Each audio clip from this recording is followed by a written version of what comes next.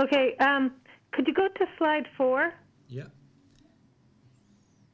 On the patterns, Africa 2010. Yeah, exactly. Thanks. And by the way, I just wanted to say something. I didn't put it in my presentation, but what Jody mentioned about domestic markets is so important, I think, for Africa, that imports so much food, where agro-processing could play a role serving domestic markets. Okay, so patterns for Africa. This just shows, again, the trends for 2000 to 2010, and it's consistent with what Ludo mentioned about the expansion of manufacturing in Africa. Along the horizontal axis, we have changes in employment shares. Along the vertical axis, we have productivity in that sector relative to productivity in other average productivity. So yes, in manufacturing, productivity is above average, but it looks a bit low there, and I think that's because it also includes the informal sector. So why has there been this reversal in Africa, where all the things that are happening are also good for manufacturing? In 1990s, these countries were still going through a structural adjustment. There's been a huge boom in commodity prices. The quality, this is kind of amazing, actually. The quality of governance in Africa has improved tremendously from 1990 to 2010, and from 2000 to 2010, it was still getting better. So all of this bodes well for more formal manufacturing happening in Africa. But one thing I want to highlight, there still is a big question about why is formal manufacturing in sub-Saharan Africa lagging behind. It might have increased, but it's still the share of formal manufacturing in sub-Saharan Africa is still very, very, very low.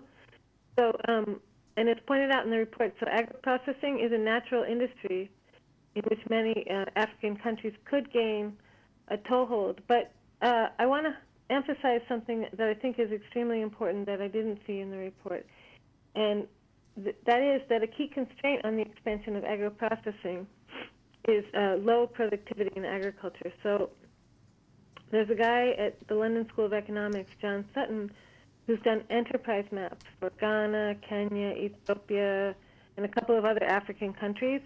And he interviews some of the large formal, what he considers to be representative large formal firms by sector. And without exception, all of the firms in agro-processing say they're not operating at capacity because of a lack of raw materials. And so I think that's striking, and it brings it back to the importance of raising productivity in agriculture. And that is industrial. That has to be a part of industrial policy, I believe. So, and then just two very specific examples. So, Wajian Shoe Factory, which I'm sure Shalan knows very well, is in Ethiopia. They're manufacturing shoes for export to Europe and the United States. It's an amazing success story. At least last time I checked, it was an amazing success story.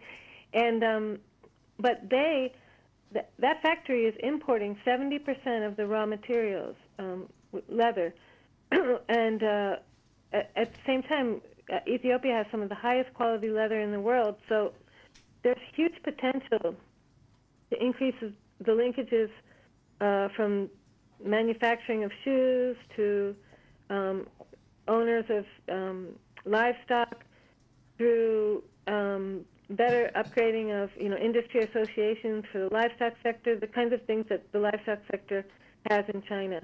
And then also Blue Skies in Ghana, they're based in Ghana.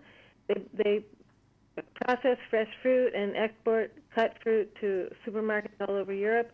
Again, limited supplies have forced them to open up, warehouses in other parts of when there are shortages of supplies. So that's one thing. And then the other thing I wanted to mention is the manufacturing in sub-Saharan Africa. I apologize. There's an incoming call. So I was looking at numbers from Kenya recently, and I was just astounded. This is showing from 1990 to 2007 the millions of employees in formal sector manufacturing and informal manufacturing sector in Kenya.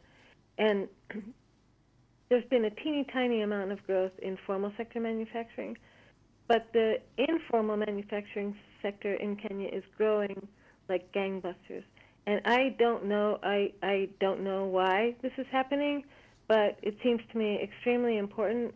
There are jobs being created, but I think we all believe that formal sector. Oh, sorry, I didn't tell you to change the slides. Are you changing them?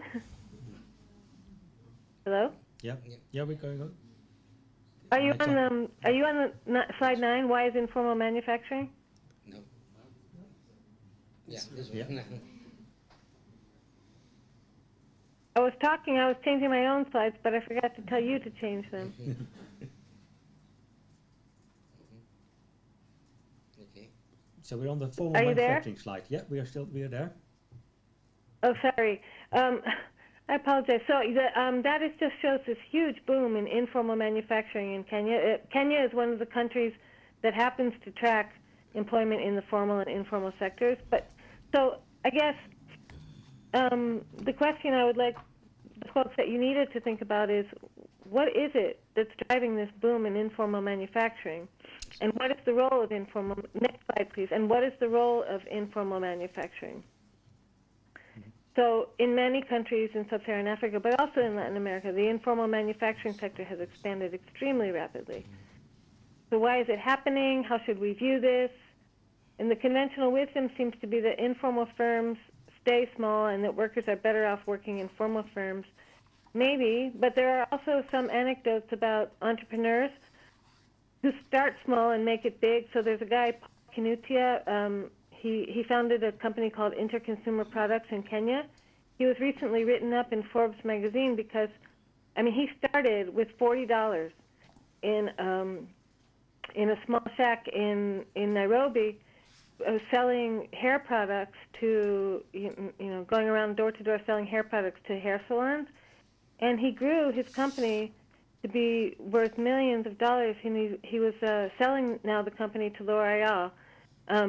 So how likely is this kind of thing to happen, and are there things that can be done to facilitate this kind of transformation or structural change within manufacturing? So lastly, I started out saying this, and I'll just reiterate it. Can UNIDO play a role in helping us to understand the role of informal manufacturing? Obviously, you've made the point in your report that it's very, very important, but what can be done about helping us to understand that? Thank you very much.